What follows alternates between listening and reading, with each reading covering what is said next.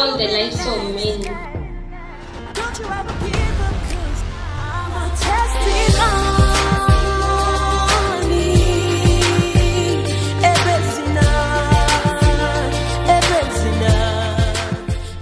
Have you ever been in a relationship before? Yeah, I've ever been in a relationship. I think once I got a paper and I wrote things that I'm going to gain by leaving this guy. I'm telling you, the things that I was going to lose after leaving this guy was longer than the things I was going to gain.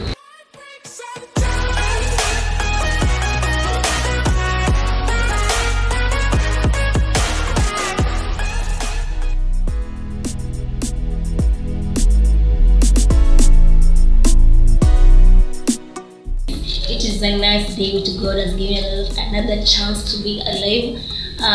It's another episode. We are going to have episode 3 of I Testify, and I'm going to be your host, Masi Kadomi. Welcome back to episode 3. I hope all of us are going to learn. It's going to be amazing. I'm Cheryl and I'll be your co-host.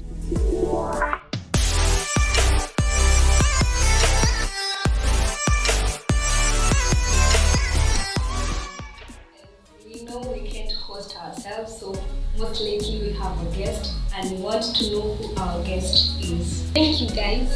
You look beautiful today. Thank you. Yeah, my name is Masi Kimonyi. Currently I'm a 4th year student at One University. I do take a degree course in agriculture, and I thank God for taking me through the journey. I have a very interesting question to you. Who is Masi? First of all, I come from the 5th born in the family, and I come from 2 counties. I always say 2 counties because I was born in Machakos County and we stay at Nairobi County with my family, and I feel like I'm ready to share my story, and I'm hoping to transform the lives of many. Okay, Masi. Let me ask you, have you ever dated or have you ever been in a relationship before? Yeah, I've ever been in a relationship once, and it lasted for 1 and I think 5 months. And how it started, I think I was a very innocent girl. I told myself I would date for some time during my campus time because I could see many people were heartbroken and I was so afraid. So I started dating when I was 3rd year. Okay, so Masi, having in mind that you've ever been in a relationship, and as we know, we just can't wake up any other day and say I want to be in a relationship, right? So the things that you must have considered when you were starting that relationship. As I had said, I was very careful before entering into that relationship, and at first the person that I started dating, I had known him for a long time. He was a family friend, and I could see the way my sisters were relating with him and the way he was responding to certain issues and the way he was helping people. And I think those are some of the things that I found myself wanting to know him more and more. First, he was a born-again Christian, and in my life I've always loved people who are clear with what they want. So he could come and insist that he wants to see my parents and my family. Like, he wanted everyone each time when everyone is there. And I think those are some of the things that made me really fall in love with the guy. Okay, so basically you fell in love with how the guy was doing his things. Not even, people normally say have preference, tall, dark and handsome and stuff. So you fell in love with the guy's characteristics, how he carried himself. Sure. Right, so could you please tell us now, you now said yes to this guy, so what are the things that you could do together, that was, I think, my first relationship. So I thought people who are in a relationship, mostly the Christians, I thought they read Bible together and go for road trips, and me as a girl receive a lot of flowers and being taken out and surprises. That was in my mind before I entered into that relationship. But as time was going on, I think that was part of me maturing. I started realizing that it was more than that. Like, he had his activities and I also had my activities more. So me being a student, I was supposed to be in school, and him was supposed to attend to some activities. Yes. So how did you accommodate the guy? Like you are a student and the guy had to do his own activities. How did you balance that, having in mind that when a baby girl you have a lot of expectation now that you know this girl loves you? So how did you manage to accommodate maybe the flaws that the guy had before everything went bad?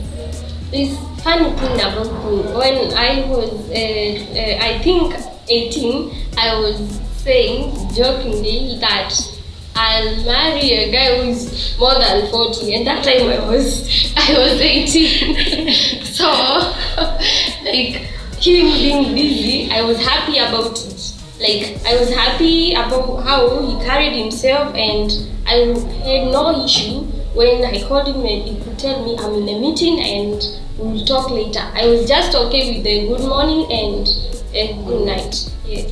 Wow. So basically you were okay. So you were okay with everything that the guy was providing? Yeah, like time and the respect, I was okay with that.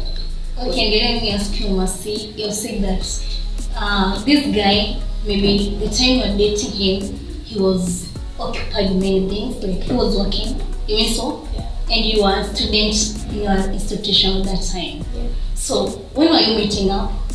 There was this period, Corona period.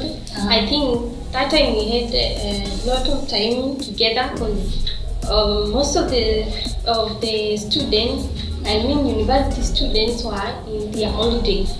So I think most of the time from March to I think November, we had all the time. Yeah.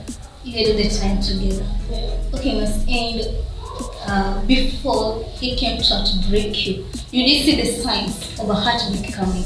Yeah, like I took me like three months, me not believing, but I could see all the signs, like the silent treatment and also the withdrawal symptoms, and I could sense something is wrong. Yeah. But Mercy, you said you were okay with good morning and good night. So how comes the silence and the withdrawal stuff start becoming red flag? Like when you ask, when we arrange to meet and the person says that we will make it to that date and it's me who was asked, is the date still there? And just confirms no, it will be there, and it happens for I think more than 3 weekends. So that's when I started realizing something was wrong. Okay, so as much as those disappointments were very small and you still wanted that relationship to run, so how did you deal with the disappointments of not turning up? Yeah. At first I panicked. I'm telling you, I started sweating. He had made me believe that I was the baby girl, like I was the love of his life, and you can't leave me. So like every time he could tell me like he loves me and there was no chance of him leaving me.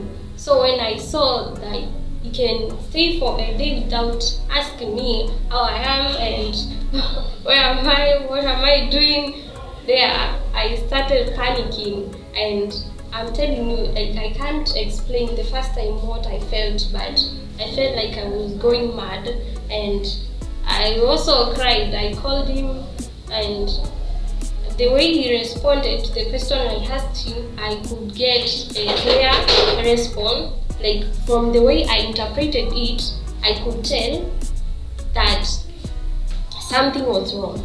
You have in your mind that something is wrong with the relationship. What was it? What caused these things, like him maybe to start withdrawing?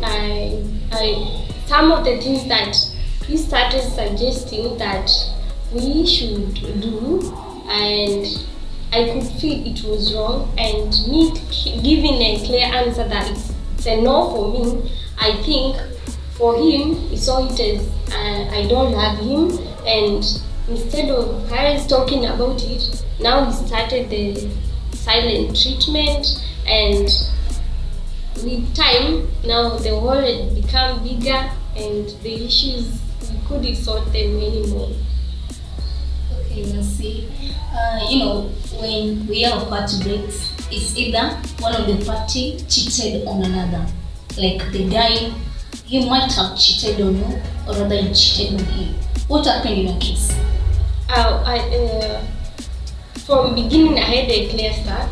I knew what I wanted, and I knew my stand as a Christian, and most of the time we look at other relationship, what people are doing. Like to some people, like that's not an issue, but to me, I could see it was an issue. And for the first time, I sensed some of the things that me as a Christian I can't do or I can't tolerate. That's where I sensed that something is wrong, and I really can't continue in this relationship.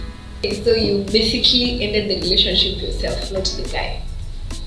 I sat down. I was advised by a friend first to sit down and analyze everything. I got a paper and I wrote things that I'm going to gain by leaving this guy, and things that I'm going to lose by leaving this guy, and the benefits that I'm going to have after leaving that guy. Now I'm telling the things that I was going to lose after leaving this guy was longer than the things I was going to gain. So, but I thank God that it made me realize that the point that things that I was going to gain, they were stronger than these things that I was losing. And I think that's when I analyzed everything and I came up with that decision. So from the point that you decided to facing the guy, what was your feelings hapo katikati vile ulienda kumface kumwambia hey, you know what, it's over between us, the courage and everything, the things that you went through before, you know, coming in terms to telling that guy it's nowhere between us? Yeah, like it's something that I planned, I gathered some strength to do it, but I didn't get any energy to do it. I had planned to meet him, but because of time, I couldn't meet him. So I came back to school. That was November, and I decided that I'm going to call him. But when I called him, he didn't respond. So I wrote a message and sent it to him, telling him that I can't continue in that relationship anymore, and I gave him the reasons as to why I won't continue. Yeah. Wow, that's amazing. Let's take a commercial break, then we'll be back with more. See you very much.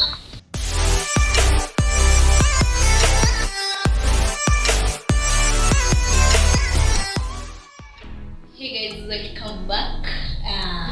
Hii kitu ni moto. Okay, Masi umetuambia, you know, you have been dating this guy, you've been having sweet moments with him, you have been spending time with him, and yet reaches a point where you drift apart. What separated you guys? We reached a time we started having differences, and I suggested that we talk, and I thank God we were very much mature, and the way we handled our issues, it was very perfect, and I would always appreciate that.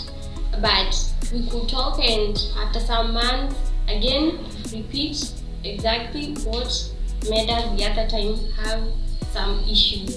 And it happened for some time repeatedly, and that was the main cause of us breaking up.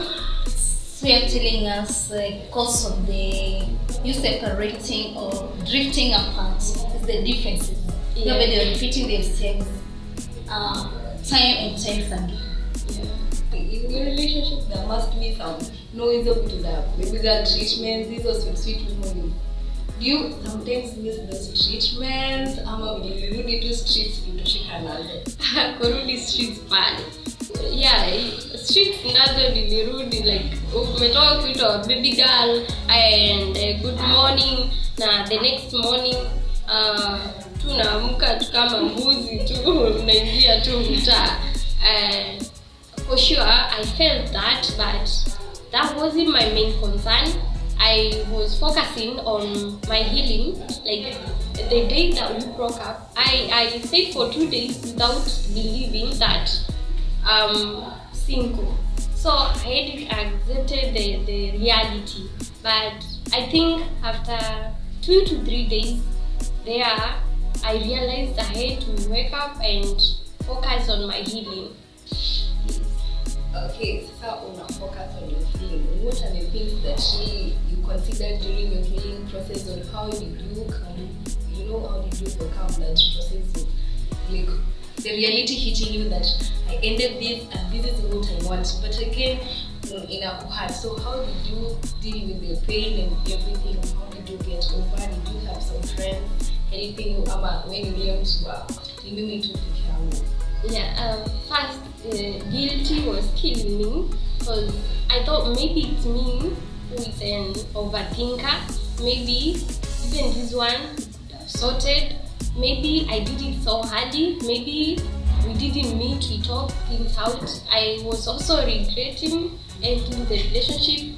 I felt like begging the guy, of which I did, and You mean you told the guy?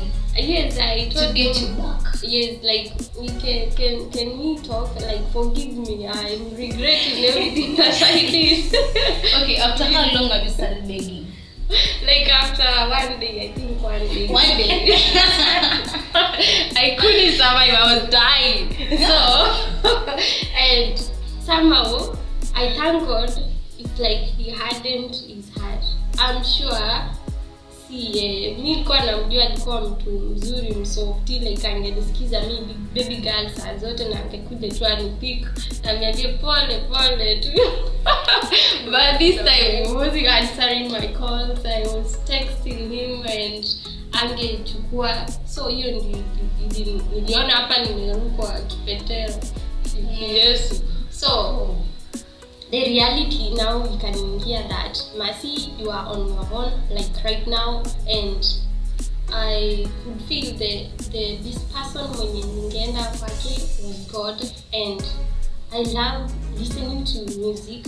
I had downloaded some music, and on this time, not for heartbreaks, it's songs that maybe come closer to God. Like I remember this song by Worship Mob called It's Your Heartbeat I'm Going to Rely On.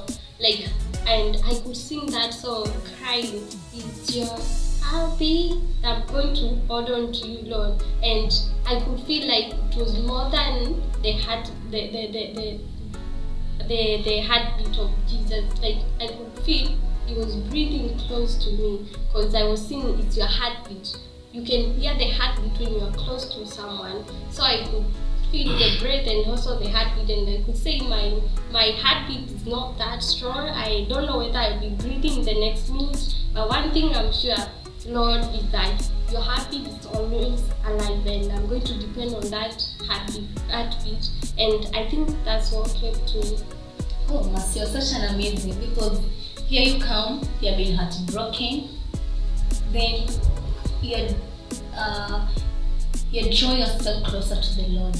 you're drawing yourself closer to the God. You're listening to the gospel songs, all that. Because when a person is heartbroken, it takes a week, some to heal. Let us take a month, let's even go for a year. But for you see, heartbreak is there. Mnaanza kusikiza gospel.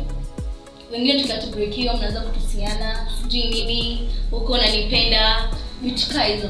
But I see your case is so different. You have been heartbroken. But this one doesn't mean that it didn't let you go far from God. It has drawn you closer to the Lord. It's such an amazing soul. Okay, so tell us, how long did it take you? The healing process, how long did it take? Yeah, after he gave me his response, like I told you, I wrote a message and I expected him to give me a response. And I think after 24 hours, he replied that he has agreed as to part. So like now I was sure now this thing is real and there's no room of us coming back together. So for 2 days I felt like I was going to die. I was very weak. I was very weak. Like I didn't sleep for that night. I didn't sleep. I didn't take anything. So the following day I was very weak, and I remember crying and telling God that I just want peace and rest. I was listening to some preachings about rest, and I was telling God that this rest I've been hearing from people saying that rest, and I've been telling your people you give rest. Now I want to witness this rest, and that didn't happen because I was telling God like I want it right now, and I couldn't feel anything. Like I felt like God was not happy about me ending the relationship, because at first I could see it's God who made me meet this guy and it was his plan, and so it's me who did wrong.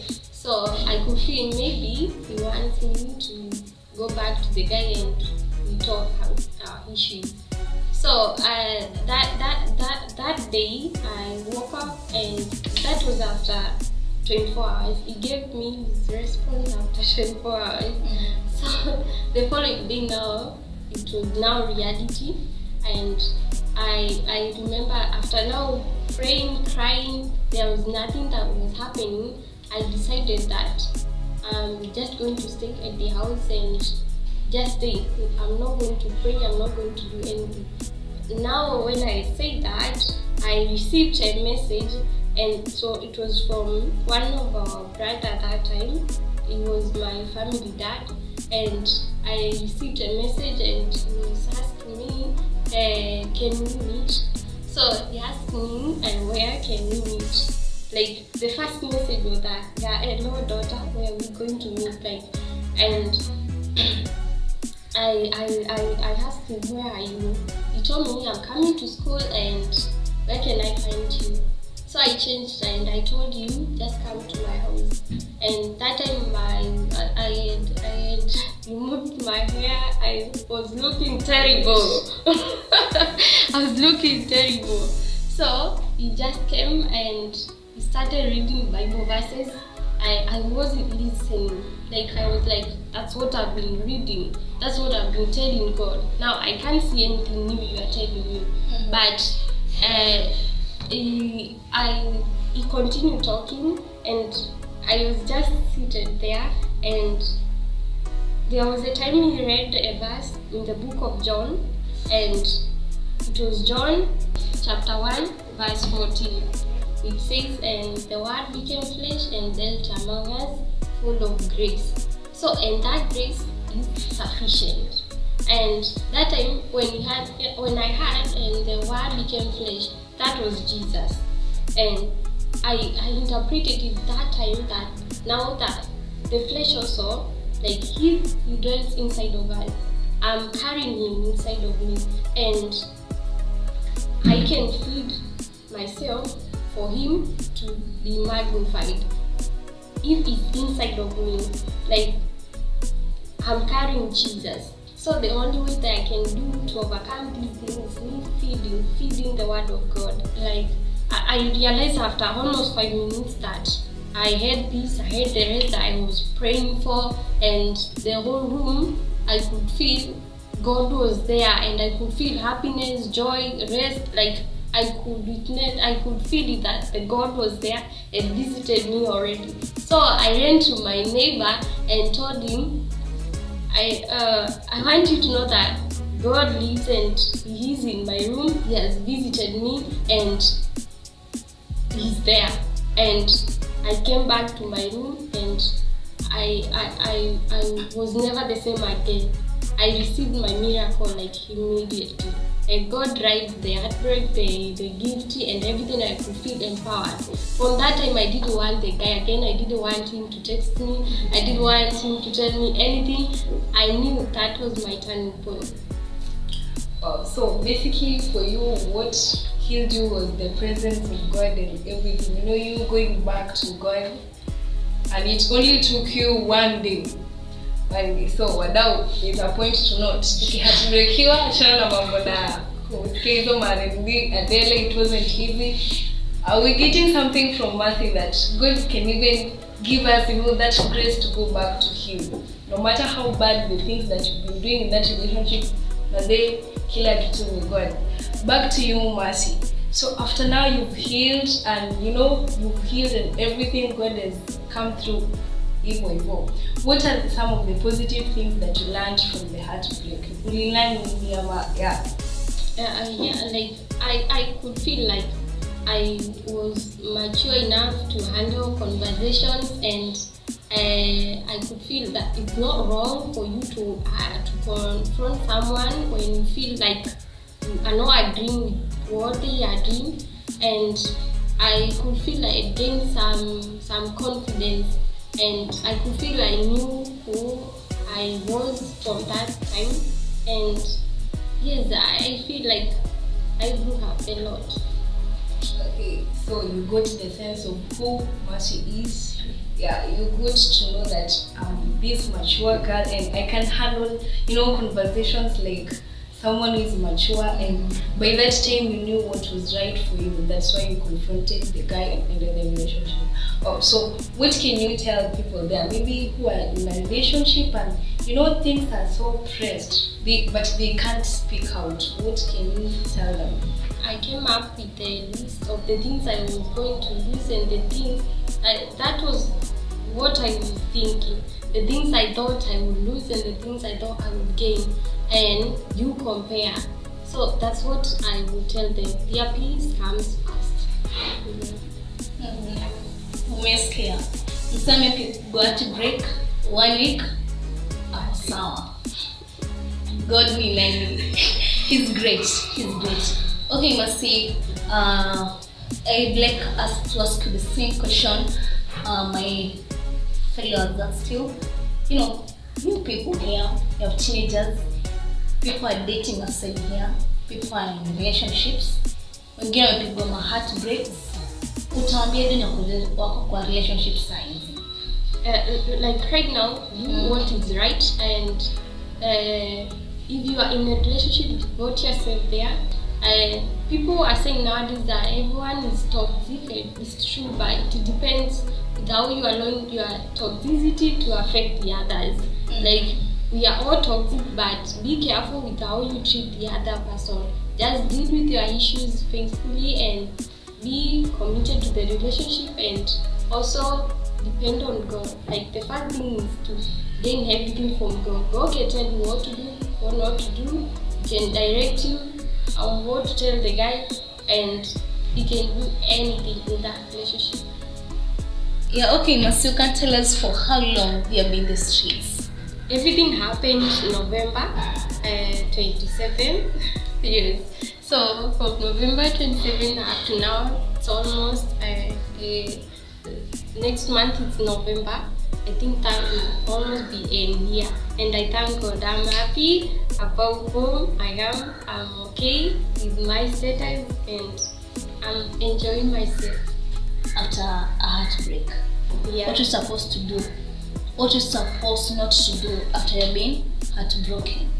Yeah, I know it's very tempting to post some things that are attacking the other person. It's very tempting. At that time, you want to communicate. You really want to pass a message and tell the other person what you did to me was wrong, and you really got a lot of questions. And sometimes you find a lot of memes. Like you find like you can relate to these memes, and you want the other person to see, and because it's very hard to avoid such things, it's good to avoid being online, and you can tell the person, or you do it, concentrate with your peace. You can tell the person, I'm going to delete your number and this is the reason. I really don't want to view your status. I start missing you again. I might say something that might attack you, and that's the reason why I'm going to delete your number for a while. When I heal, I'll come back, and we should always focus on our healing. I'm not doing this to hurt you or for revenge. I'm doing this for my healing. Yes, my peace comes first. It's very important to have peace of mind. You're being heartbroken. Stop spending a lot of time online. Piga block. Tumesema hivyo. You can, but you can tell him the reasons why you are blocking me. It's like it's you, it's for my peace. I don't want to see you, I'll miss you, I'll text you again. I don't want that. Because I don't have enough strength, is what I'm going to do. I'm going to block you for a while, and when I heal, I will unblock you. Then you do it. Oh. Nikiwezekana, delete the number. All hard for ourselves. Still, as well, it's not a must that you get cheated on.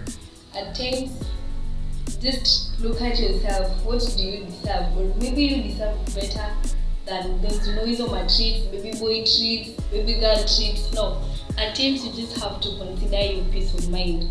Yeah, usingoje uambiwe na huyo mtu that it's over when you could see that mimi hapa naona red flags, because the respect that I ought to have as a person, I'm not being given. And again, Masi amesema at times unakuwa tempted to go back to the person. But again, you have to ask yourself, does God really want this to happen? You know, let us base everything on what does God want me to do, having in mind that we are Christians, and we're not just Christians by the name, but let us also be Christians with our relationships, how we relate to our friends, and how we relate to everyone. So before picking up everything and wanting to go back to relationship, is it God that really needs this? And maybe you're going through this time, you've been heartbroken, or just everything is not good in your relationship, and you really fear, what am I going to do? Kila kitu ni God. Remember, it's only the person who created that phone who can correct it. So if God created you, He's your maker, and He's only the person who can complete you. So when things or when tables have turned in your relationship and you don't see it going anywhere, don't fear it to end, because it's better a broken relationship than a broken marriage. So choose yourself and just know that in everything, it's only God who can complete you, it's only God who can give you peace. Thanks, and that was for today. Make sure you leave a comment, subscribe, and share. I've been your co-host, Chero. I've been your host, Musika Domi.